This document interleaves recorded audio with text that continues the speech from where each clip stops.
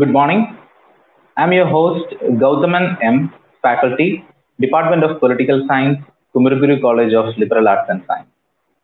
I welcome you to the webinar series, Nation Building Through Civil Services from August 10 to 13, 2020, which aims to empower the future leaders for the nation through conversations with civil servants and policymakers. The webinar series is hosted by Kumaraguru College of Liberal Arts and Science, Coimbatore, in partnership with Shankar IAS Academy, Chennai, and Takshashila Institution, Bengaluru. These three institutions excel in their domains. KCLAS offers the most unique liberal arts education, including degree program in political science, and has Kumaraguru Civil Services Academy in partnership with Shankar IAS Academy. Shankar IAS Academy coaches and mentors aspiring civil servants, and in the recently declared UPSC CSE results, 201 students of Shankar IAS Academy cleared the examinations, that is 25% of the total results declared. The Takshashila Institution is an independent center for research and education in public policy. We are happy to present the fifth talk in the webinar series, Climate Change and Pandemic. We will have an in-depth presentation on the topic for 1 hour, followed by 20 minutes of Q&A. Please post your questions on the comment section. This session is live streamed in the FB and YouTube of KCLAS and the YouTube of Shankar IAS Academy. We welcome all the participants for the conversation on climate change and pandemic presented by Sunder Rajan, Mr. Sunder Rajan. Mr. Sunder Rajan can be best described in lighter vein as a full-time environmental activist and part-time software professional. An avid and passionate environmentalist, he believes it is important to translate his passion into action in an effort to do his bit for the earth. As part of Poovulagin, Nanbargal, Mr. Sunder Rajan has been in the forefront of many struggles in Tamil Nadu on issues that have jeopardized the environmental makeup, the latest being the struggle against nuclear plant at Kudankulam in southern Tamil Nadu. As core member of Poovulagin Nanbargal, a 25-year-old movement formed by like-minded individuals who are professionals in their respective domains, Sunder Rajan, along with the team, has been instrumental in propagating the ideals of environment protection and safety in Tamil Nadu. Mr. Sunder Rajan is also a part of the editorial team of Poovulagin magazine, a monthly magazine that covers a wide range of issues including eco-politics, eco-economics, organic farming, water issues, creative work with a focus on environmental safety, student section, Q&A, and contemporary issues. He worked in various platforms for promoting environmental consciousness and awareness among public.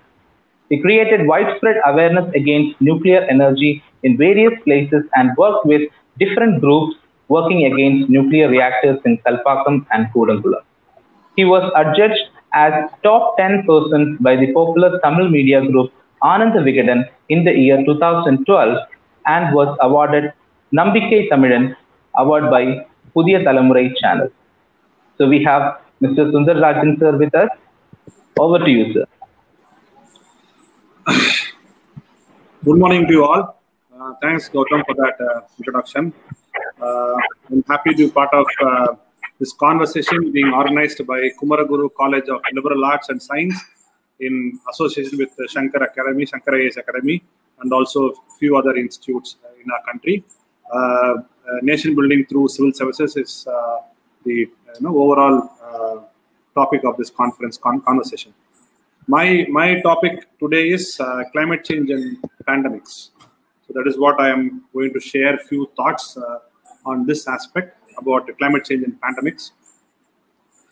Friends, we humans have this alpha species syndrome, which is called as alpha species. We think that we are an alpha species in this earth, and we will be able to. We are a dominating species in this earth, and we will be able to overcome any kind of natural calamity or pandemics or any other thing. So we believe that, unfortunately, we believe that we are a dominant species and we are an alpha species. where we are above every other 80 lakh species in this world. But the truth is, we are just another species in this 80 lakh or more species in this world. Humans are just another species. We forget, we largely tend to forget this idea of being biodiversity or being value chain, human chain, food chain, whatever it is. So we have this strong notion that we will be able to overcome any sort of pandemics or any sort of natural disasters. It may be true in some sense because humanity has seen large and many worse pandemics than COVID-19. I don't deny that. In the 6th century, the world faced a pandemic named Justinian plague. This Justinian plague was prevalent mostly in the one of the large empires in this world the world has ever seen, called the Byzantine Empire. This Byzantine Empire had Constantinople as the capital, and it spread across Turkey, modern Turkey, Iran, Iraq, to Egypt, and to the southern part of Europe. So that's a so huge empire. And the emperor who ruled at that point of time when this pandemic strike was called as Justinian Emperor. So this pandemic was named behind him as Justinian plague. It killed thousands and lakhs and crores of people in the next 30, 40 years. And in the next few hundred years, the Byzantine Empire crumpled down into small pieces only because of this Justinian plague pandemic. In the 13th century, the world saw another pandemic by the name of Black Death.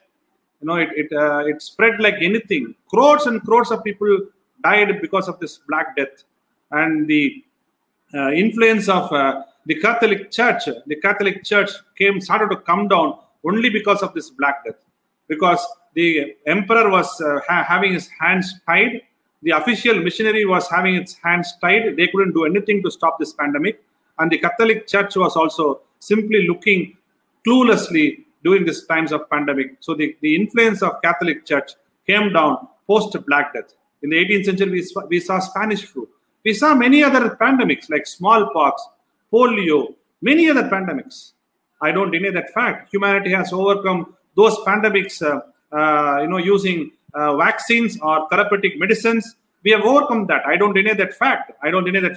But there's a huge difference between those pandemics and the pandemics that the humanity is facing in the last 100 years, specifically in the last 30 years. There's a huge difference.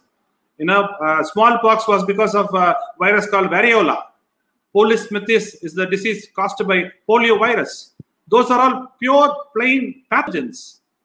Only viruses are bacteria. Only viruses are bacteria or any pathogens.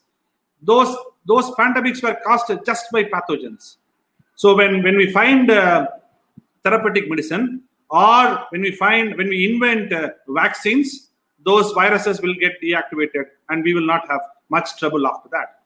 But the humanity, whatever the diseases that we face in the last 100 years, especially in the last 30 years, 35 years, it's all 60% of those pathogens or 60% of those diseases that humans get due to pathogens is because of zoonotic diseases or zoonosis. Zoonotic diseases means the viruses spreads from wildlife to humans. Either it will have an intermediate host or it may not have the intermediate host, but it spreads from wildlife to humans. So we may claim that we have overcome smallpox, we have overcome polio because we have found some vaccine, or because of the improvement in sanitation, we have overcome many pandemics. I don't deny that. But because these are pathogens that have creeped upon humans, because there is a destruction in the natural ecosystem, it is very difficult to tackle them. It's very difficult to understand them. It is also very difficult to stop the spread of these diseases. What is the break in the ecological cycle that has happened? I would like to quote 3 examples. It was in the year 1994. There's a kind of city called Brisbane in Australia. We all know that. And Brisbane had a suburban area called Hendra. Like what we have in Chennai, we have got a Tambaram, a suburban area. In Brisbane, they have got a suburban area named Hendra. That Hendra is famous for horse races. So there used to be a lot of horse stables, paddocks, horse, race grounds, race courses, and many other things. That entire region was full of materials related to institutions related to horses. It was very famous for that area to have horse races every now and then. And there was this staple trainer or staple owner by named Vikrail. He is a very, very enthusiastic horse trainer and an owner of a horse stable. He had a fantastic horse named Drama Series. The name of the horse was Drama Series. The Drama Series horse was very famous in that region. It used to win many races. It used to win many medals, cups, trophies, and many other things.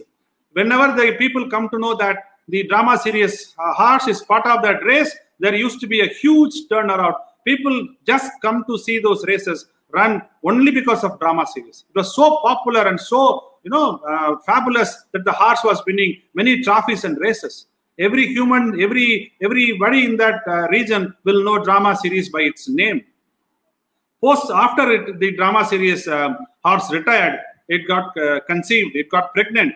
So this trainer, Vikrail, had a habit of taking his horses in the morning to a paddock where it used to graze and leave it there, and he will go and bring them back in the evening. So one such day in September 1994, as usual, he picked up all the horses, took to the paddock, and he left those horses for grazing, and he came back. After a few hours, since he left the horses for grazing, he got a call from that area, that paddock region, that somebody called Vikrail and said, the Drama Series horse is looking very tired and is just trying to sleep. It is not very active. There is some issue. Why don't you come soon? So Vikrail was doing some work. He was busy, held up in something. So he called his girlfriend, Lisa Simons, and he asked her to go and see what is happening there. So Lisa Simons went with a trailer, and she saw Drama Series horse just lying down with lot of tired and with less energy. It was almost like very, very fragile.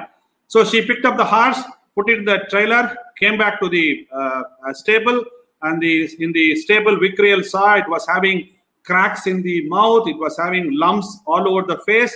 He couldn't understand what is the problem. So he immediately reached out to the veterinary doctor nearby, Mr. Peter Reid. He called this guy and said, my horse Drama Series is having some problem. Why don't you come quickly, as quick as possible? So Peter Reid came immediately and saw this horse. When he opened the mouth of the horse, he was seeing the leftover of the carrot that the horse was eating. The horse was not able to even complete or finish the carrot that it was eating. It was so sick. It was so sick that it couldn't finish even its food. And Peter Reid also couldn't understand why this suddenly happened. So he gave some antibiotics, he gave some medicines and said, you take care of it and call me for any other emergency. I am available. And he went back. Next day morning, the stable worker who works in the stable, he called up Peter Reid next day morning, 4 o'clock. He called Peter Reid and said, you came and gave some medicines for Drama Series horse yesterday. That horse is almost dying. Can you come quickly? So Peter Reid would rush to that spot and see Drama Series horse slowly dying. He couldn't save that horse. He was shell shocked. Immediately after that, there will be a lot of rumor theories. Like now what we are saying, that China manufactured COVID-19, China manufactured SARS-CoV-2 virus. So there will be a lot of theories, a lot of false theories, I would say, or conspiracy theories, I would say, that started to flow after that Drama Series passed away. Two such theories were, Vikrail was under huge debt and he couldn't maintain a huge stable of horses, and he would poison the Drama Series horse because he couldn't keep the Drama Series horse with full attention or full resources because he was under debt. And there's one more theory that stable owners of nearby stables would have poisoned the Drama Series because they were all jealous of this horse because it was winning race after race when it was very active. All these conspiracy theories were going on for a week till every horse in the Vikrail's stable got sick, and the horses near Vikrail's stable got sick. Even Vikrail got sick and was seriously admitted in the hospital.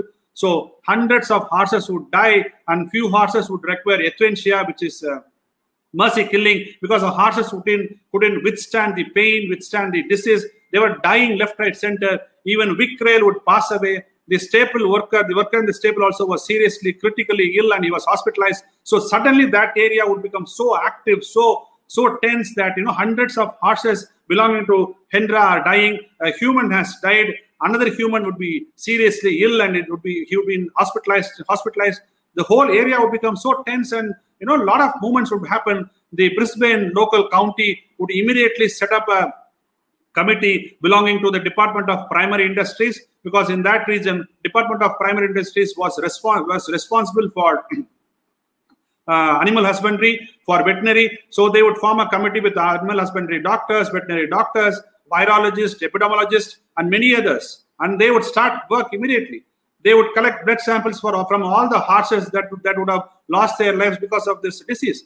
And they would also collect the sample of Vic rail. They will start comparing the genome sequencing, or the genome structure of those horses, and the genome of Vic rail would match. So they think that the same disease that the horses has infected has got transferred to Vic rail, and they couldn't come to a conclusion what would be the reason for such a massive pandemic. They would compare this genome sequence with the AHS, which is African horse sickness, and many other viruses. They couldn't match. There would be some difference from those genome structures and the present genome structure. So they have come to a conclusion that this is a new virus, and what would be the name of the virus? Since that region, since that area is called as Hendra, the virus would be named as Hendra. From that day on, the virus was named as Hendra virus. But the perplexity, but the puzzle did not solve there. This puzzle was actually, where did this virus come from? Which was the host? Which was the intermediate host? How did it get spread? And then they will find out there will be trees in the paddocks where the horses go for grazing. So in those paddocks, there will be bat-eating, fruit-eating bats. Sorry for the slip. It would be fruit-eating bats. Fruit-eating bats were the host for this Hendra virus. But they were perplexed. These fruit-eating bats were there in Australia for 2.5 crore years, more than 2 crore years. Kangaroos were there for more than 2 crore years. Kolar bear would be there for more than 2 crore years. Why this Hendra virus, or the forefathers of Hendra virus, did not affect the kangaroo or did not affect the Kolar bear? Why is that? Then they will find out that for the past 2.5 crore years, kangaroos, the Kolar bears, and the fruit-eating bats have evolved, mutually, and they were mutually coexistent. So all those evolution has brought in lot of immunity to those kangaroos and Kolar bears, so that this Hendra virus or its forefathers couldn't affect the kangaroos or the Kolar bears. But the horses were pretty new to Australia. The Europeans took those horses only 200 years back when they went to capture Australian land from the original inhabitants. So till that then, Australia didn't have horses. So these Europeans took horses to Australia, and since horses were very new to that geography, it didn't have the immunity for Hendra viruses. This Hendra virus was waiting for 2.5 crore years for the horses to come and to infect those horses, and then to humans. Thus was born the Hendra virus, the zoonotic virus, or zoonosis, or zoonotic disease. In 1996, there was a tribal village in Congo, Milibe. It was also with the forest. It's an excellent village with only 150 tribes. That forest was so deep and dense. There's huge trees, tall trees, very broad trees. It would attract anybody. The French were so attracted with those forests. So they went there, cut those trees for the furnitures and many other things to be made in France. So they laid very large and wide highways, so that this large trees could be carried using trailers, could reach the ports, and it can reach the France country. So they built huge roads. All the forests were getting destroyed, and they gave guns to the tribals so that they will protect the woodlots from the people who would try to smuggle it. So they were given guns. So tribals started to hunt using guns. They hunted chimpanzees. And started to eat the flesh and meat of chimpanzees, and thus was born Ebola. Otherwise, there was no Ebola, there was no HIV till then. Previous to that. Ebola was the main disease in 1996. In 1997, there was a huge forest fire in Indonesia, like what we have now dealing with Amazon forest fire. the people there in Indonesia wanted to destroy those forests and make it grazing or use those resources, because those resources are to be used for, for electricity, for any other thing. So they were having a day with fire is a norm today in Amazon, where people, celebrate the forest burning with fire for a day, so that they could graze, they could bring down huge, vast numbers of trees, and it could be available for grazing for their cattle. They will slaughter those cattle and export meat and the leather for various purposes. So like that, in 1997, the Indonesian forest fire was so huge. So a lot of fruit-eating bats came out of forests in large numbers, because they couldn't survive the heat. They couldn't survive the forest fire.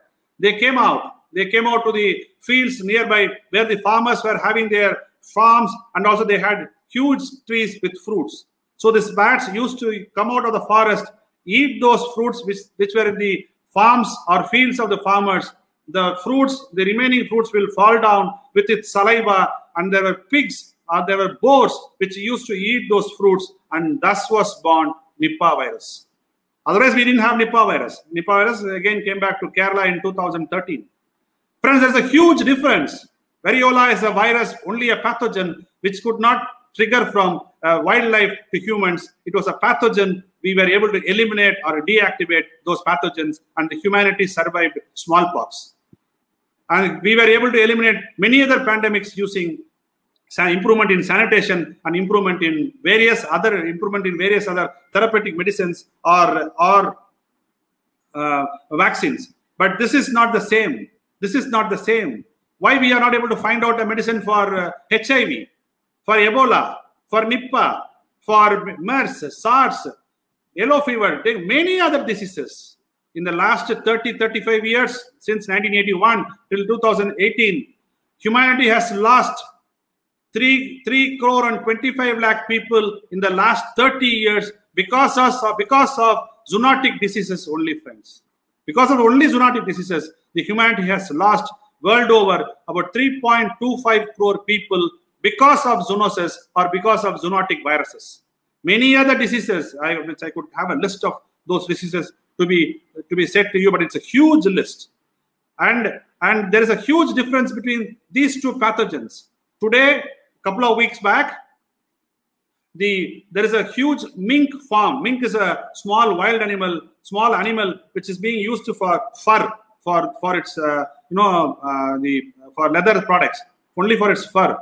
So there's a huge farm in Netherlands where they have to cull or they have to kill roughly about 10 lakh minks in the last couple of weeks back, because the coronavirus had gone and affected the mink farm, and since it was spreading to wild animals also, they have to cull about 10 lakh, 1 million mink. You could check in internet, you can check in Google that 1 million minks were culled a couple of weeks back in Netherlands because corona has started to affect those minks.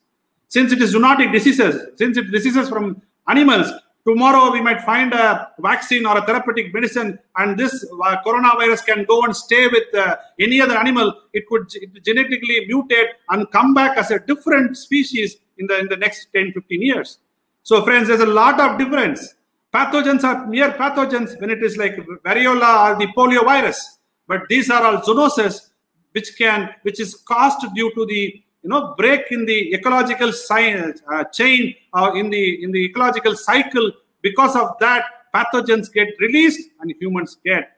That is why Ian Lipkin, a world-renowned epidemiologist, said in the month of March that the world has not yet seen the peak of corona. The world has not yet seen the peak of corona. Not only that, the world is yet to see much larger and much worse pandemics than corona because of climate change. That's what Ian Lipkin said in the month of March in an interview to India Today. So friends, I would like to quote four main reasons why these kind of pandemics, why these kind of viruses, why these kind of zoonotic diseases happens with humans in a very large numbers, especially in the mainly for the 100 years, but specifically in the last 30-40 years. Why is that? What are the key reasons? Virologists globally have said 4 reasons as key reasons why this corona-like pandemics happen in this world. The number 1 reason, primary reason, is habitat loss. Whose habitat? The habitat of wild animals. Where do they live? The wild animals' habitat are forest. The wild animals' habitat are deep, dense forest. So these forests are being exploited by humans like us for dams, for minerals, for mining, for roads, for electricity, for many other things. We are encroaching the forest areas. So when we encroach the forest areas, the interaction between the wild animals, wildlife, and humans are increasing, and we are getting zoonotic viruses or zoonotic diseases like Ebola, like Nipah, like SARS-CoV-2, which is our COVID-19, which is the present pandemic is COVID-19. So first reason is habitat loss. And also there is one more reason. Do we get these diseases every day? No, we don't get. So when do we get them? The scientists and virologists have said that it's called as zoonotic spillover. So when does this spillover happen? When this wildlife gets stressed, when this wildlife gets complete stress, like humans, when we get stress, what do we get? We get blood pressure, we get diabetes, we get cardiac problems. Like that, when wildlife get this stress, either through excreta or through saliva, this virus gets transmitted to another species. It could be an intermediate host. In this case, it is the intermediate host is pangolin. In COVID-19, the primary source is bats. The intermediate host is pangolin, and the final destination is humans. In MERS, it was horses. In Nipah, the intermediate host was wild boar or pigs. In Middle East, in MERS, it is camel. In Middle East respiratory syndrome, it is camel. In SARS, it is horses. So there could be an intermediate host where it gets mutated further. It comes to humans. There are certain cases where you will not have the intermediate host. It comes directly to humans. So the primary reason is the habitat loss.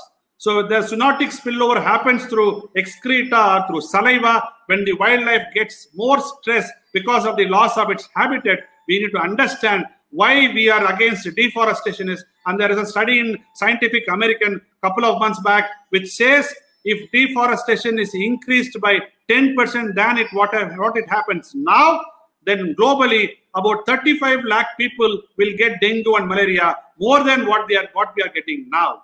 So friends, deforestation or habitat loss of wild animals is the primary reason for pandemics like corona or Nipah or Ebola to get spread.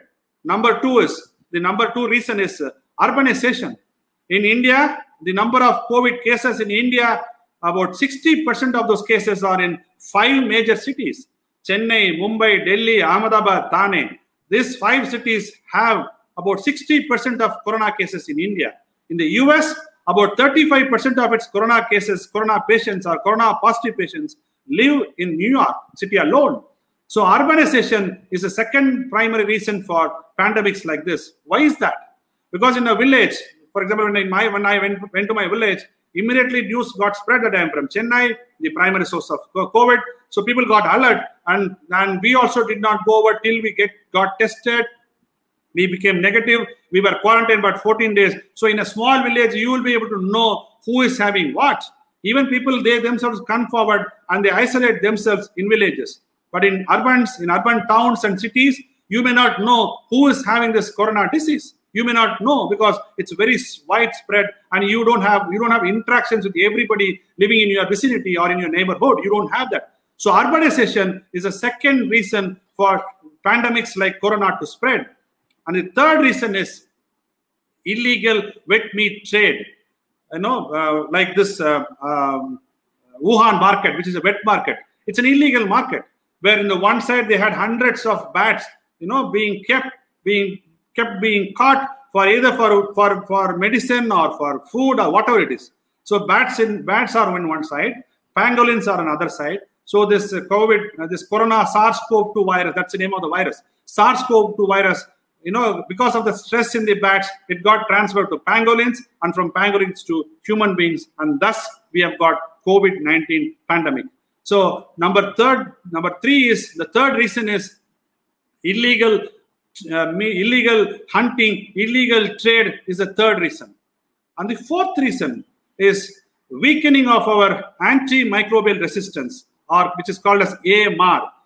Humans inherently have a natural immunity system called the antimicrobial resistance. So when some pathogens affects us, so this immunity system or the antimicrobial resistance, they produce some antibodies, and these antibodies goes and deactivates those pathogens. And this information gets stored in the immunity system, the memory of the immunity system, so that when next time when the same pathogens affects us, so this memory of the immunity system sends these antibodies to deactivate those pathogens. And so we have got a robust antimicrobial resistance. But today what is happening? Because of the overuse and abuse of antibiotics, either we take more antibiotics or we take antibiotics when it's not required. So overuse and abuse of antibiotics has weakened this AMR, which is called as the next pandemic, the weakening of antimicrobial resistance, friends. Not only that, industrial meat production, we take a lot of broiler chickens, right?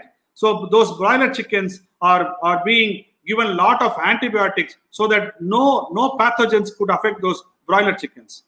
Those chickens are also given growth stimulators, so that you don't have to wait 150 days, 200 days to get a full chicken. You can get it in 40 days, 60 days, because they are given growth stimulators and antibiotics. So what we do, we take those meat, the meat which is treated with antibiotics and also with growth stimulators, which also weakens our antimicrobial resistance, which is AMR. So these four are the key reasons, friends, why humanity is getting pandemics like COVID-19. Not only that, I would like to add two more important points. Maybe I'll speak for another 10-15 minutes, and then we can go into the question and answer session, I think.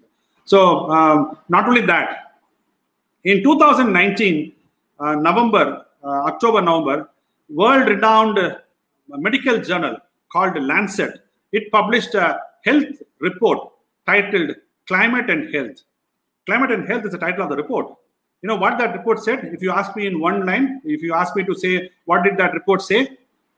The report said, climate change will undo the progress that the humanity has achieved in the last 150 to 200 years in terms of public health. It will undo. Climate change will undo the progress that the humanity has achieved in the last 150 to 200 years in terms of public health, is what the Lancet report said. And we are facing it, friends. In 2018, IPCC, Intergovernmental Panel on Climate Change, said that the world has got only 12 years to stop the destruction that would come out of climate change. We'll have to reduce our carbon emission by 50% by 2030 and 100% by net zero by 2050. Net zero means how much ever carbon that the oceans and the forests could absorb, only those amount of carbon, only that amount of carbon the humanity can give out or can use it. Otherwise, humanity will face a huge destruction, the IPCC report said. And it said, since the permafrost is thawing, permafrost is the ice in the polar, Tibet and other regions. Since permafrost is thawing, thawing means defreezing. Since permafrost is thawing, all the ancient viruses are coming out. And in 2014-15, virologists across the globe have come and researched and found out 33 ancient virus families. It is not viruses. Corona is a family. SARS, MERS, SARS-CoV-2 are family viruses of corona. So like that, in Tibet in 2014-15, they have found out 33 ancient family viruses in Tibet alone. Then you have got Arctic, then you have got Antarctic, then you have got Siberia, then you have got Iceland, Alps, Greenland. All these places are now, the permafrost is decreasing or thawing, which are bound to create or give many ancient diseases to humans. The issue here is, we modern humans know how the corona-like viruses spread. For example, corona, SARS-CoV-2 uses our respiratory tract and it affects the lungs and we get COVID-19. But those ancient viruses are pretty new, are pretty old, which were active about 500 years to 15,000 years back. 500 years to 15,000 years back.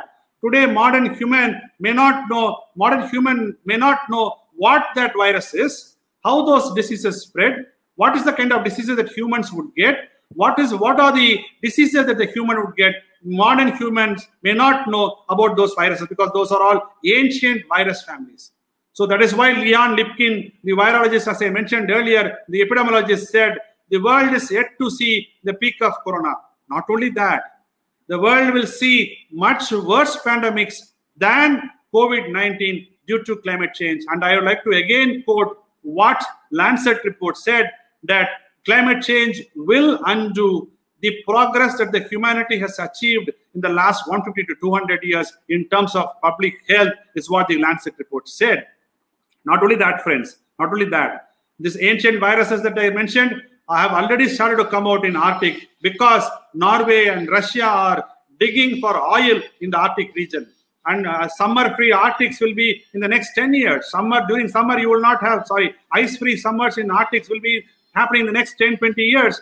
And Himalayas will lose its about 40 to 50% of its snow in the next 20 odd years. They are saying in 2020.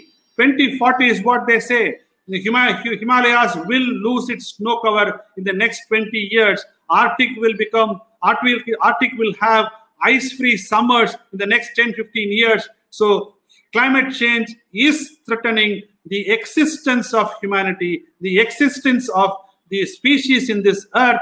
That is why IPBES, when they released a report in 2018, that the world is heading towards the sixth mass extinction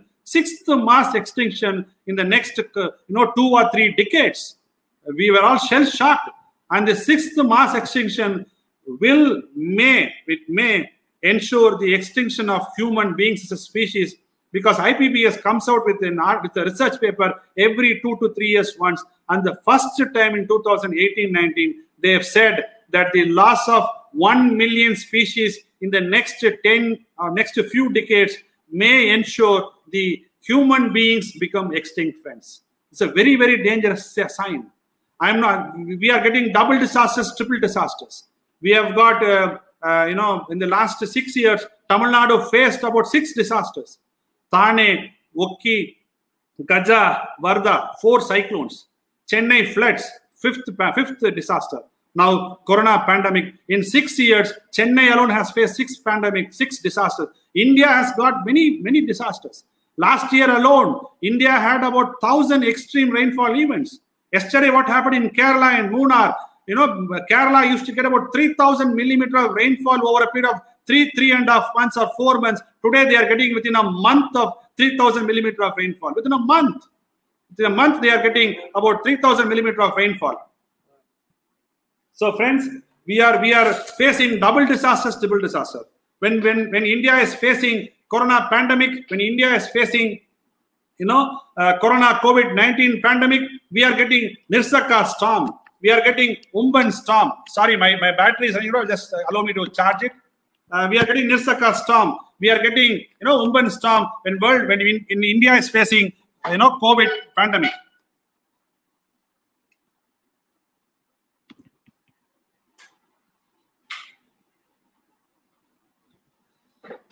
Sorry for that. I didn't know that I didn't plug the charger. So when we are facing, double disasters, pandemic is one side, cyclones are other side. Suddenly we are getting desert locust on the other side. So the world is facing dual disasters and triple disasters. Friends, I am not here to, frighten you or show or instill a, seed of fear among you. I have come here to instill hope to you. Humanity can thrive. Humanity can overcome these disasters. We have got the technologies. We have got the solutions. What we don't have is the mindset and the political will to do these changes. We are not against development. But the question today in front of us is, it's no more a question of environment versus development. It's a question of survival versus extinction, friends. Are we going to survive? Or as a humanity, are we going to become extinct? You might think that the humanity has faced 5 mass extinctions earlier. So why do you cry? There is a human cry about the 6th mass extinction that may happen in this near future. Why, when those 5 mass extinction happened, there was no human beings as a species at that point of time. All those mass extinctions happened either due to meteoroid strike from other galaxies and Milky Way or other novas, or either through volcanic eruption that happened in this Earth. Mostly it is through meteoroid strikes, which could happen from other planets or other galaxies.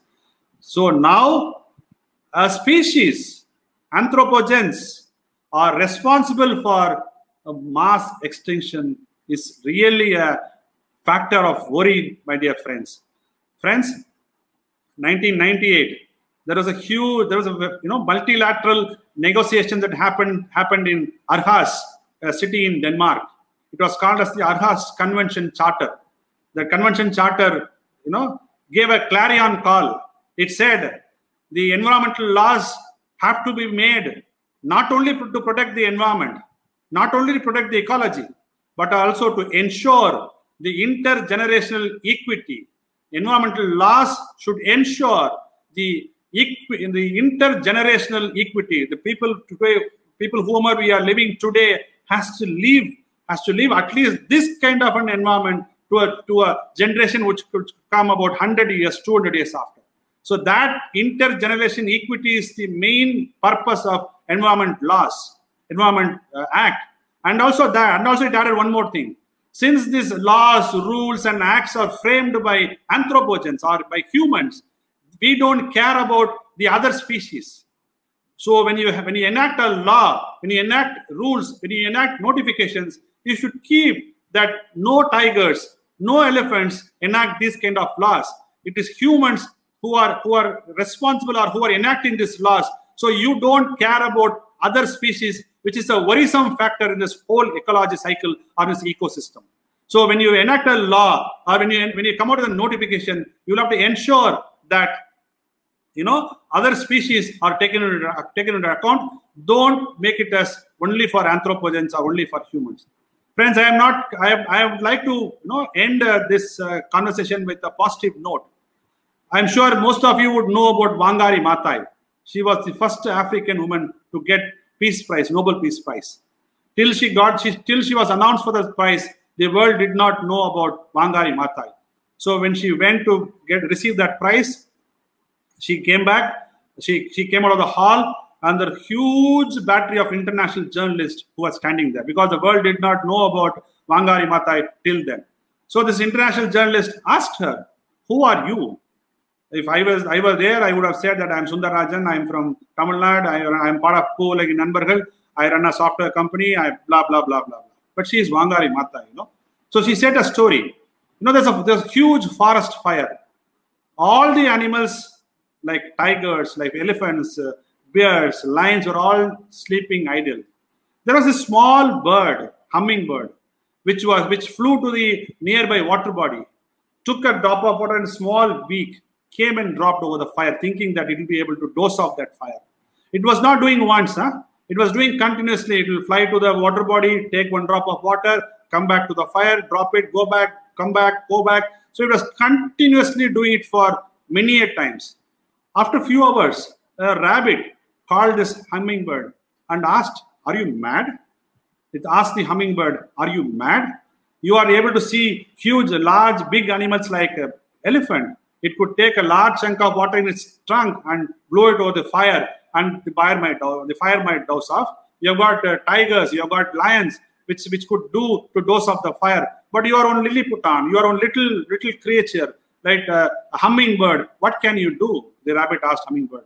Hummingbird replied, "I will do what I can do to the best of my ability till the time that I can do." So this story reached all the other animals. They all came forward and they dosed off the fire. Wangari Maathai said, "I would like to be a hummingbird of this world." Friends, we have come to an era where every one of us, every one of you, everyone has to become a hummingbird. Potential would-be civil aspirants who are listening to this speech, you have got a huge responsibility in your hands. Next 10 years are going to be the key to save this earth or to save humanity from major mass destruction. So whenever you become a civil servant, whenever you become a civil service officer, any cadre of any service. It could be IAS, IPS, IFS, any service. So please remember this mind. When you sign in files, you will have to think a second, what would be the impact of this project or this scheme or this policy on the environment should be the primary focus of your understanding. I think our conversation today for more than about 45-50 minutes today would have given you a bit of information. There's a huge amount of information available online. You can come to our website, poovulagin.org, or our Facebook pages, our Twitter pages. We have got an immense amount of information in Tamil. If you want in English, there are a lot of other sites like UNFCCC or IPCC. So there are a lot of many other sites which give you information on English. There are many other things which you could gather to know more. What I have given is maybe not even a tip of the iceberg, but there are many issues that are confronting the humanity as a whole today, friends. I think in that backdrop, I would like to leave by saying that no, you can curse us. I belong to a generation. I'm 45 plus now. So you could curse us that I belong to a generation which spoiled this earth, which screwed up this earth. Yes, I agree. I don't deny that. I belong to a generation which entirely spoiled this earth. I don't deny that.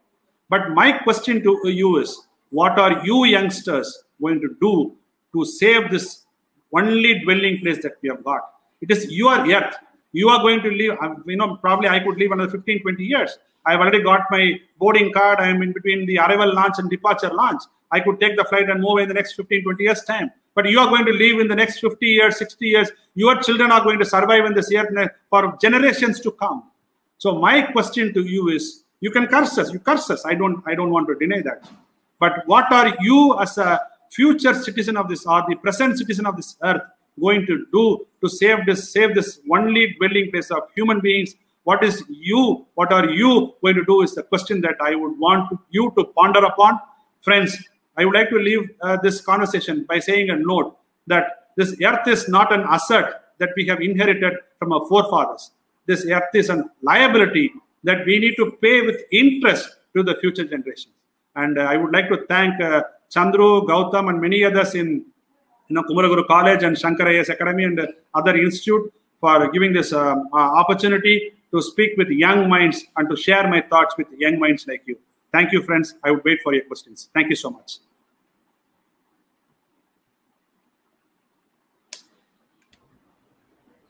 Oh, thank you, sir. Thank you for your session. Sir, can you throw some lights on how this actually the changes in climate and the behavior of the virus? So what is the link between that? Yeah, I got a question. See, as I said, Lancet report said the way, I forgot to mention one thing. Lancet report also said the way the pathogens spread diseases, the way pathogens behave will completely change. That's what the Lancet report says. See, few decades back, when you get a fever, for example, your elders would say you are getting fever because the temperature would deactivate the virus, right? Most of the elders would say that. So otherwise, what would happen is your body would generate or would produce antibodies, and it will deactivate the virus, and it will fight the virus, and it gets deactivated. So once you get an infection, you will not get for the second time because the antibodies are there in your body. If the body is not able to produce antibodies, it will be produced using medicines or through vaccines. That is how it is done. But today, the viruses outside, what is the body temperature? It's roughly about 37.60. That's the average body temperature of humans, right? So today, the outside our body temperature is 42, 43, 44, 45, 50 degrees also. So these viruses outside our body get acclimatized to higher temperatures, get used to higher temperatures. Like, for example, I would like to say, 10, 15 years back, when you have a mosquito menace, okay, what you will do? You will light up a tortoise or some mosquito coils, right? 10 years back. But today what happens? The mosquito goes and stands on the mosquito coil and starts dancing. Because the mosquito gets used to the mosquito coils. They are immune to mosquito coils. Likewise, the viruses outside the human body gets immune to higher temperatures. So when they get inside the body, so it's a very conducive environment because the temperature is very low, which is very good for viruses to spread. So since your body temperature is very low, it comes from a higher temperature. The body environment is very, very conducive. So it spreads widely.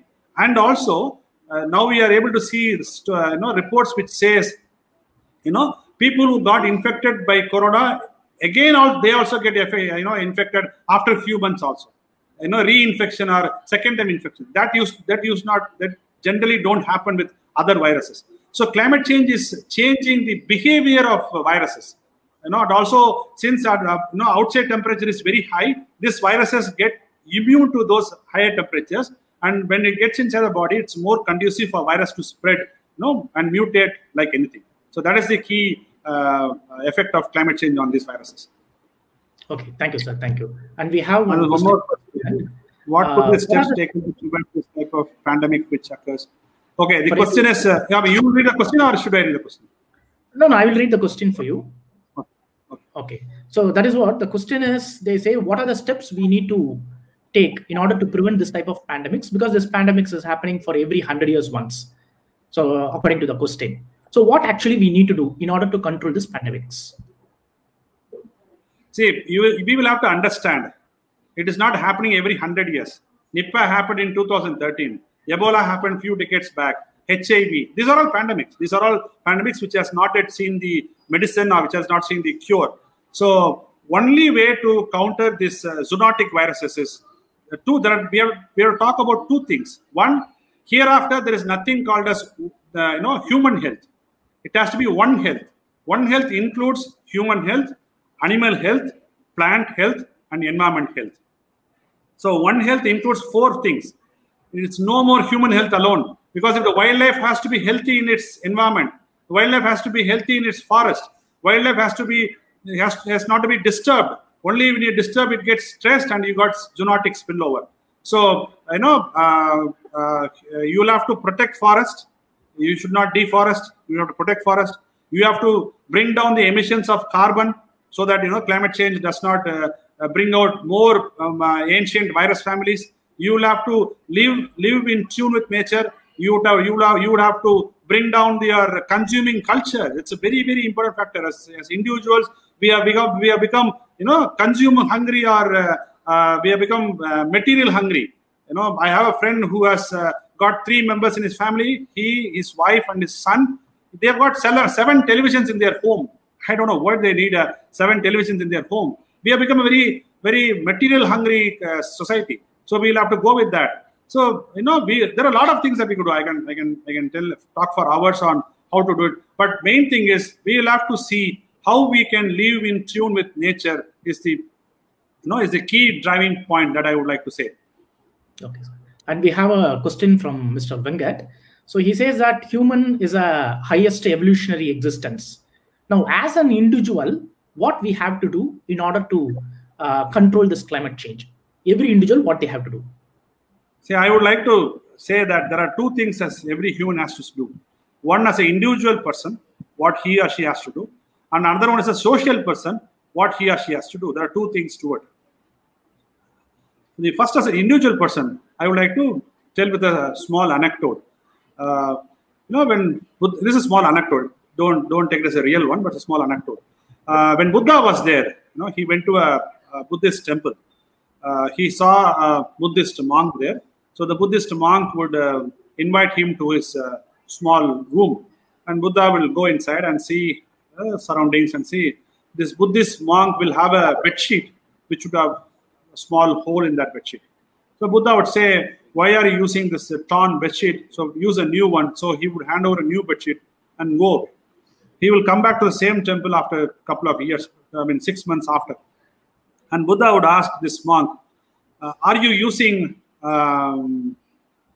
the bedsheet that I gave you?" The monk will say, "Yes, I am using that." "So what did you do with your old torn bedsheet? Have you thrown it off?" And the monk will say, "No, I did not throw it off.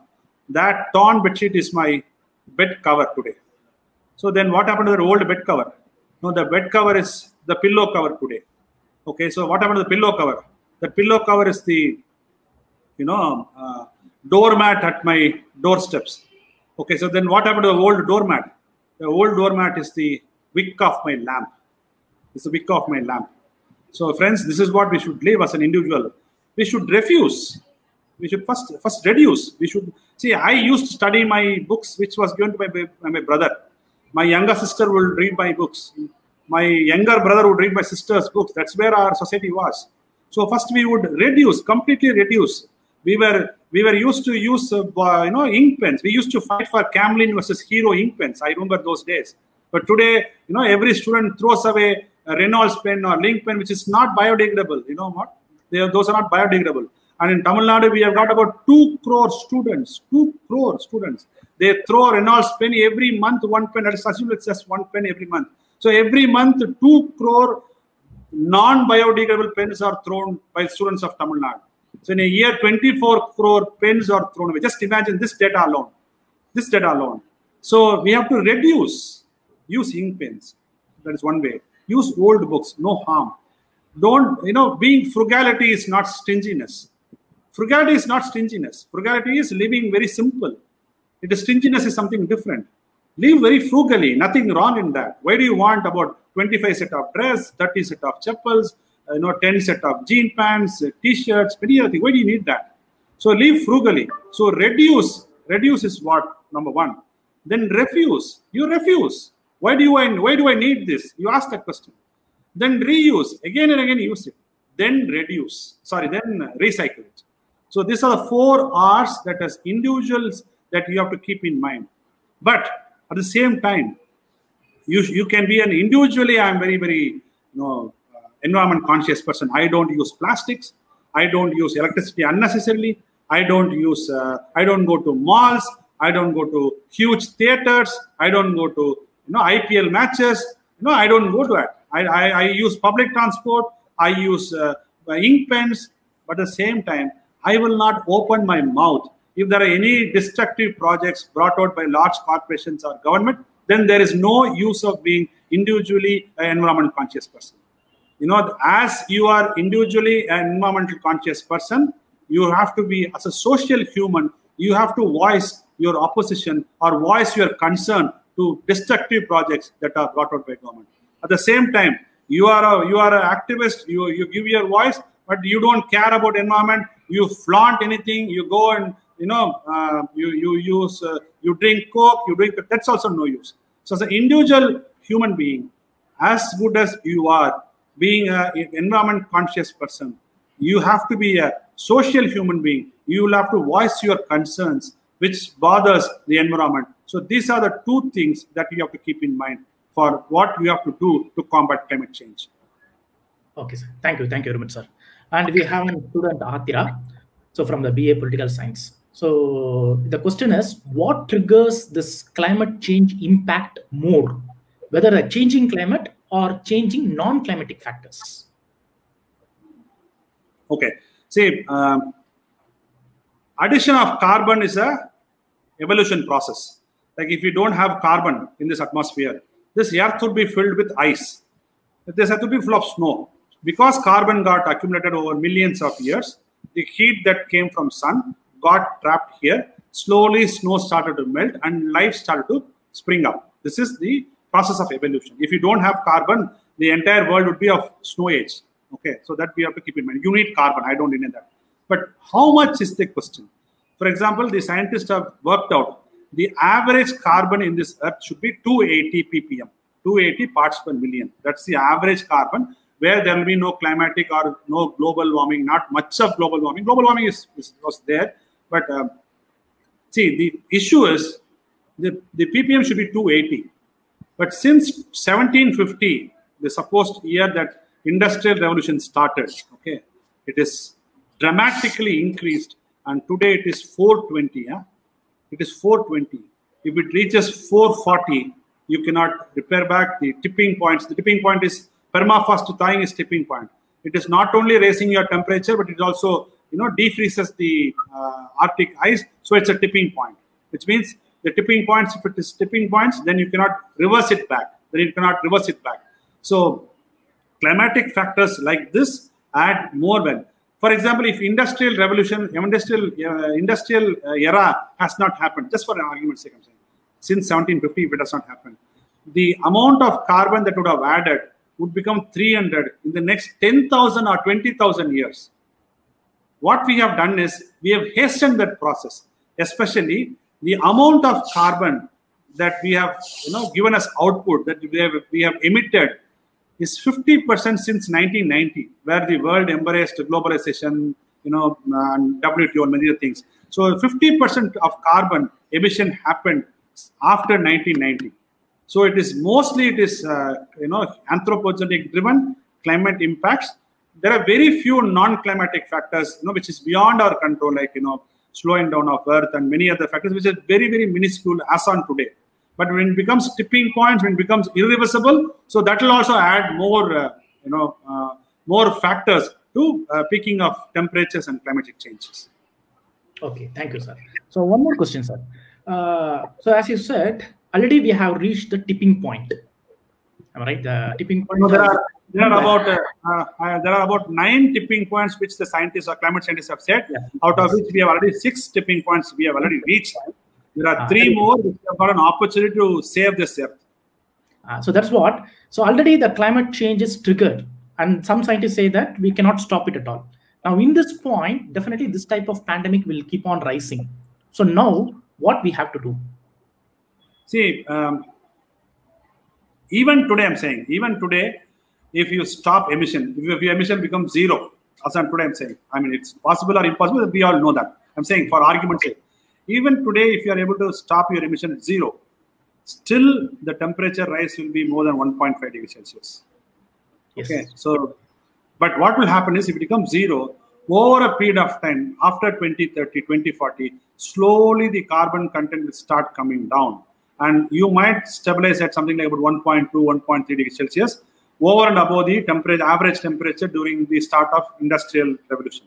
So if you are able to do that, destruction will happen. I mean, I don't want to say that destruction will not happen, but it could be tolerable, or it could be, you can face those, like now what we are facing, Corona, COVID disasters. It will be. So what we are trying to do now is, there are 2 things. One, how do you mitigate that? How do you mitigate climate change? By reducing your carbon emission so that the effect is little less. It will not be, the Government of India, Ministry of Earth Sciences report says by turn of century, which means after 2060, 2070, the average temperature of India would be about 4.4 degrees Celsius more than the average temperature during 1750. 4.4. Actually, UNFCCC has said it should be more. It should not be more than 1.5 degrees Celsius. But Indian government says if things are going as usual as on today, then the average temperature of India would be 4.4 degrees Celsius, which would make the entire Gangetic plains, unlivable, or humans cannot become habitats over there. Himalayas would lose their ice in the next 20-30 years, and the Deccan Plateau and the Kaveri Delta will be sinking. So, life would become so miserable, probably in the next 30-40 years. So I think what we have to do is we have to reduce the impact. That's what we have to try now. We have to reduce the impact is what we can do now. Okay, thank you, sir. So one more question. So recently, there is a EAA and there is a lot of debate on the EAA and everything.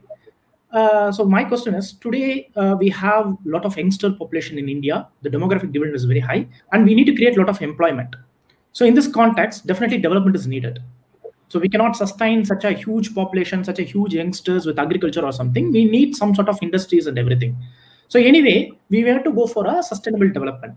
So now in this context, let's take, suppose we focus more on afforestation, creating more forest. Will it be a solution? Will it counter all the developmental degradation and everything? See, first thing, you need to believe that humans don't have the capacity to build a forest. What you can do is you can only plant trees. You can only plant trees. You cannot create forests. Forests are not just trees.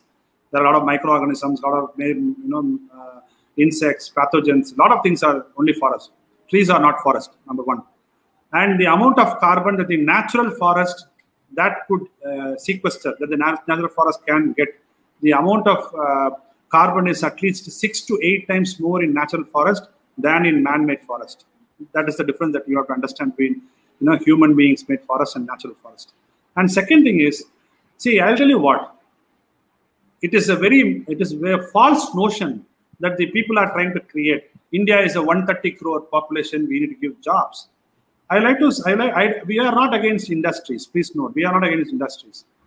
Have we ever seen we opposing any coir industry, any food processing industry, any agro-based industry? We don't do that. We need that. I don't deny that fact. But what we are fighting against is, there is a mall in Chennai, in Phoenix Mall. We all know in Velachery, it's a mall called Phoenix Mall. That Phoenix Mall consumes about 12,000 units of electricity in an hour. In 1 hour, it consumes 12,000 units of electricity. My village, which is near Tenkasi, near Kuttalam, consumes about 1,000 units in a day. In 1 day, it consumes only 1,000 units.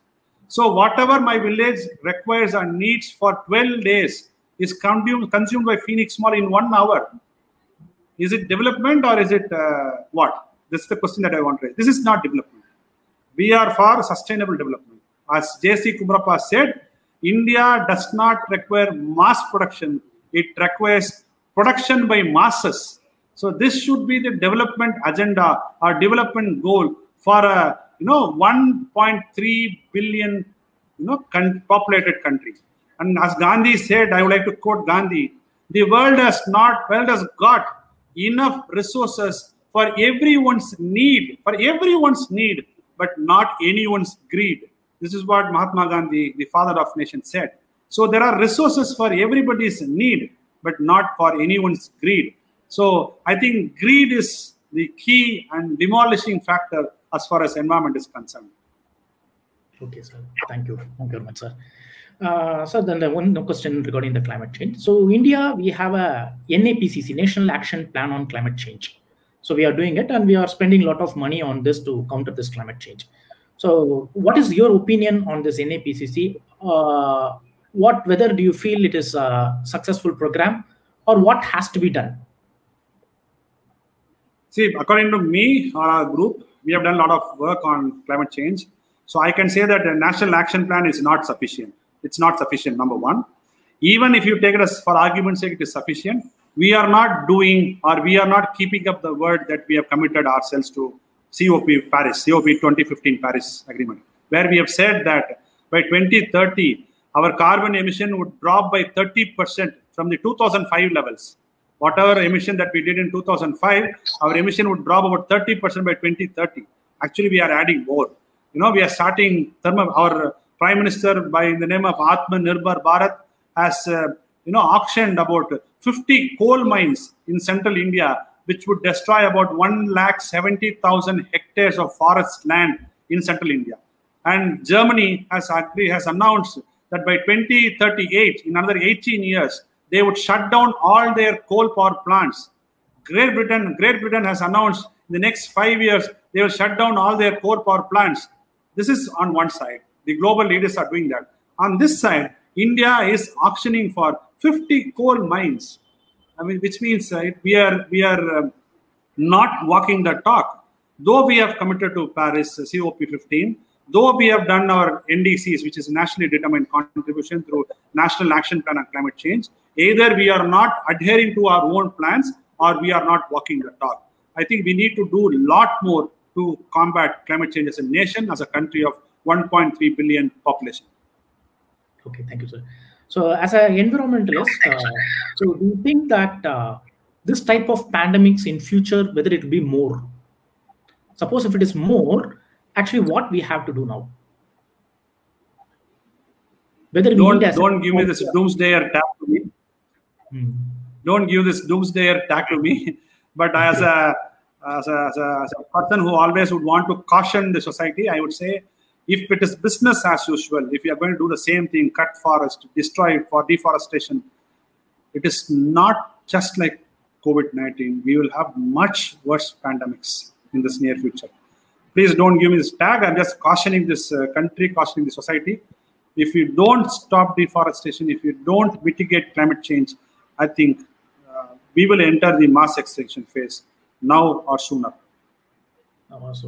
So do we need to have any separate policy or something like this, or do you have any idea?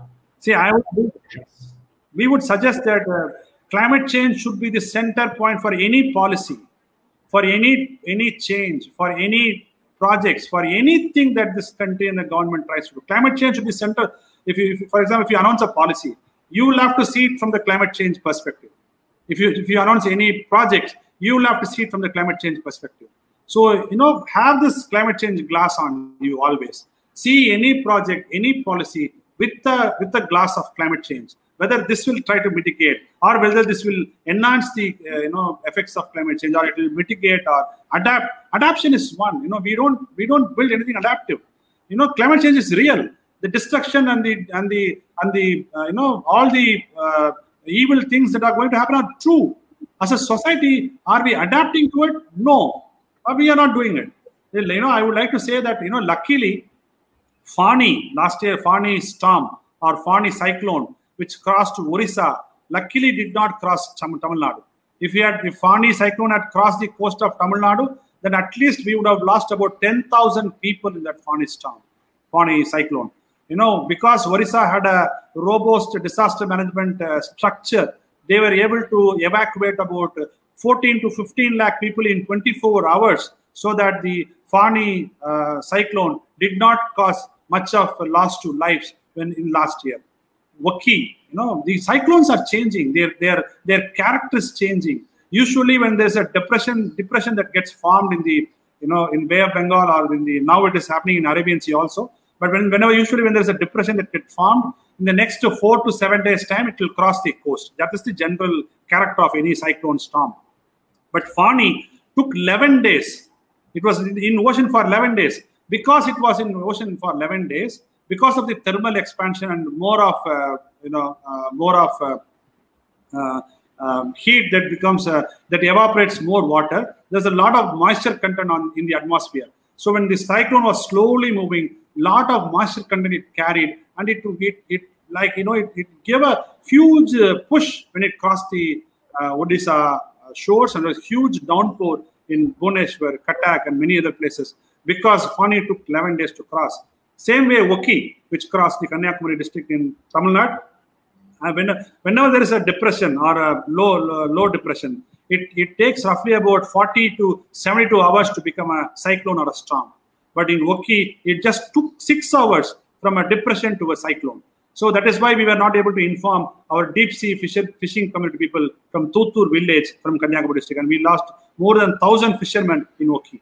So the character of cyclones are changing. The character of winds are changing. The nature.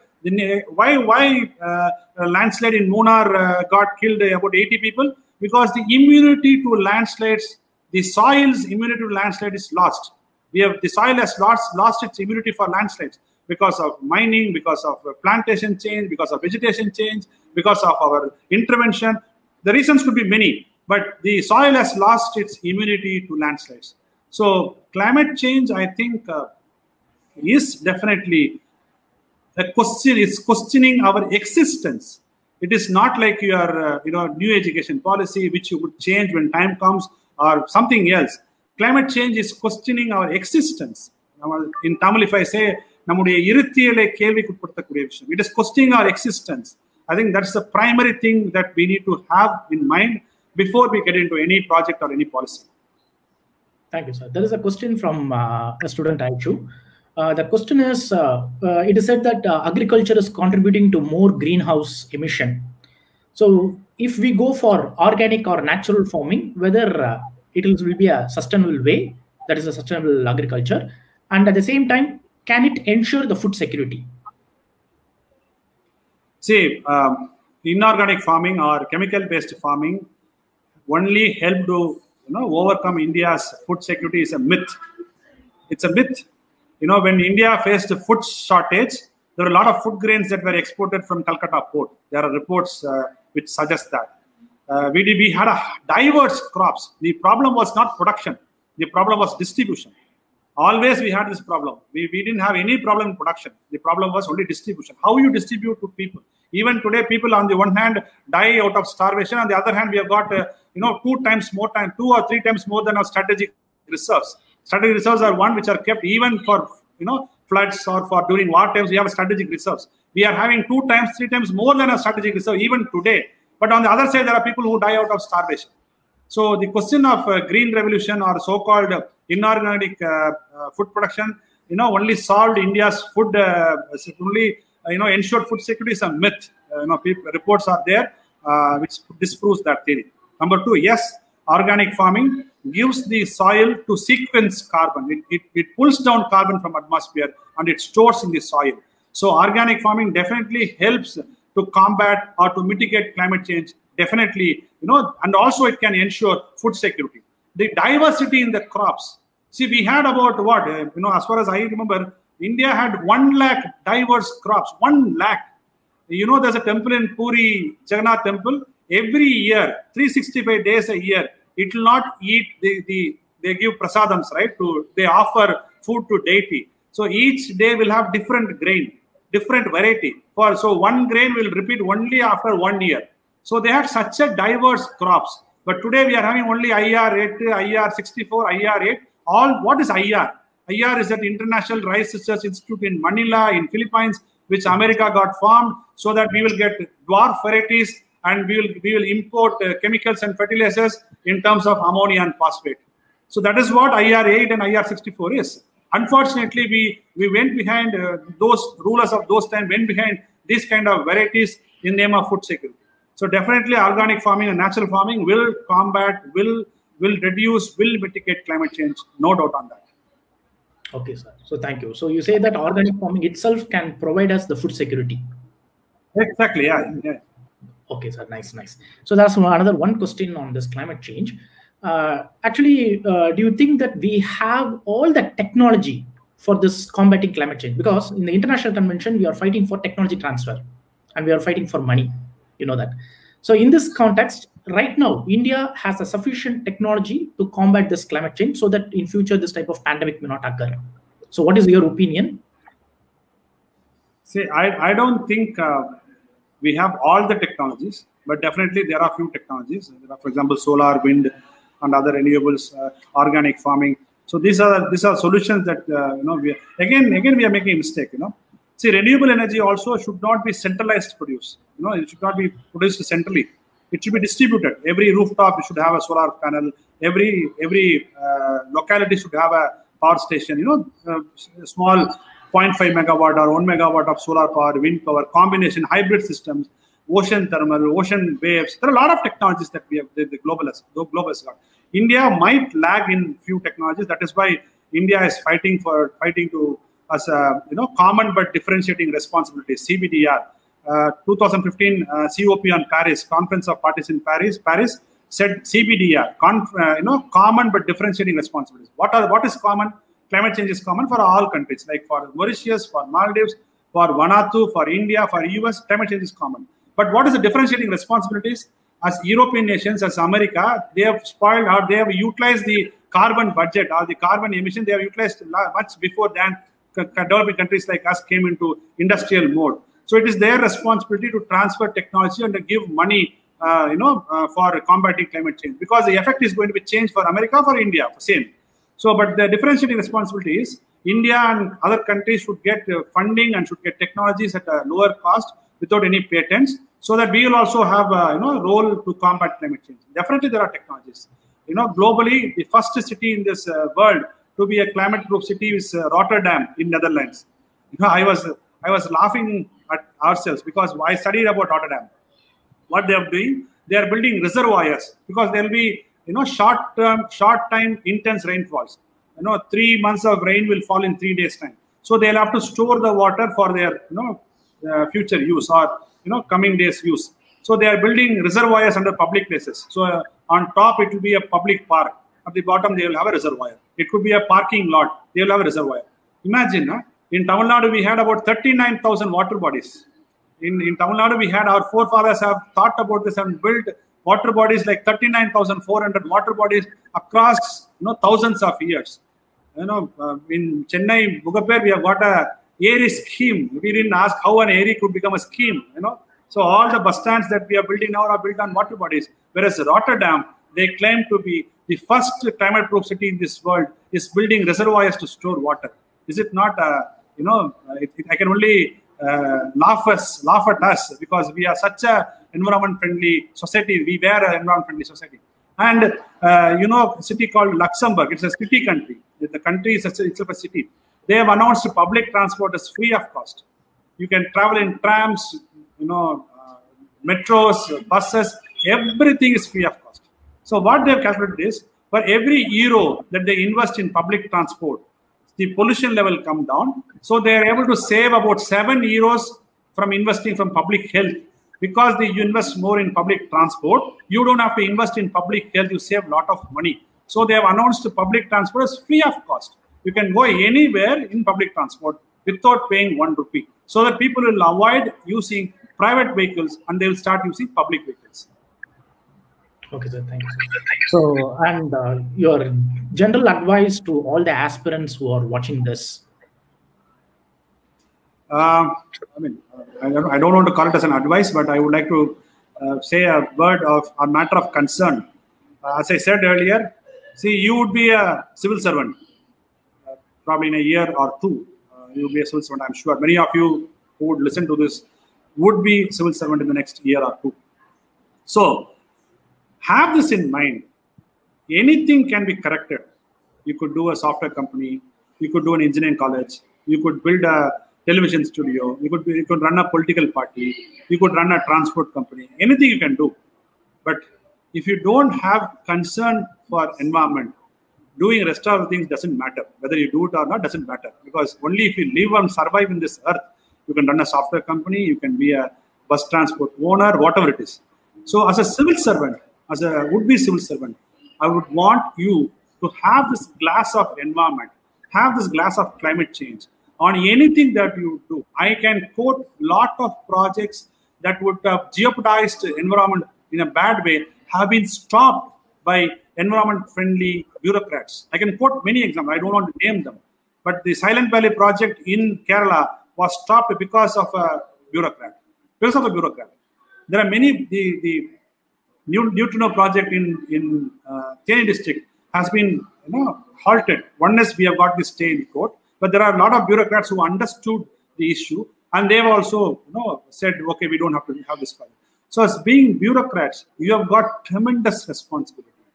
Whenever you have a file, when you browse through a file, put this glass of climate change, put this glass of environment, how this project or this policy or this rule or this regulation, anything, could affect environment, climate change. So have that one bit of idea always in your mind when you become a civil servant and decide, because your one signature will decide the life of millions of people. You have to understand that. You have to keep this in mind. So please do that.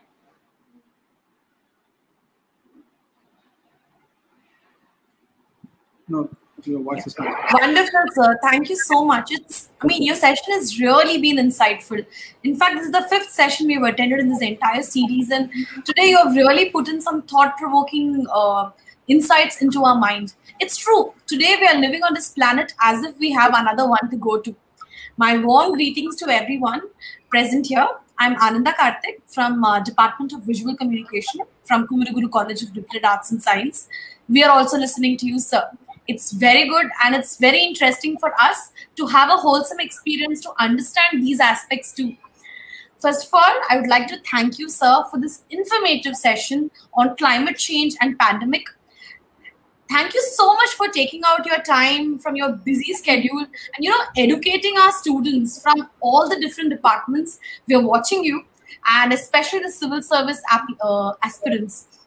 This session has really given us significant information about the history of pandemics, and it's really made us, triggered us to think about habitat loss, urbanization, illegal meat trade, and, all the different things that are causing the spread of pandemics.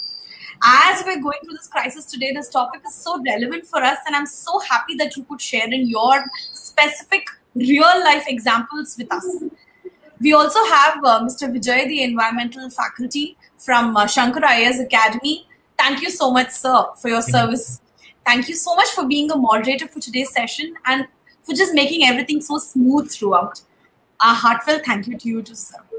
I would also like to put on record a sincere thank you to KCLAS and Kumaraguru institutions for organizing this wonderful webinar series for the students. really making them think beyond their classroom. I think that's so important, and especially to aid the study process of the civil service aspirants also. I would also like to extend a sincere thanks to Shankar IAS Academy, who've been the backbone of the entire program, and to our knowledge partner, Takshashila Institution, for their contribution and support.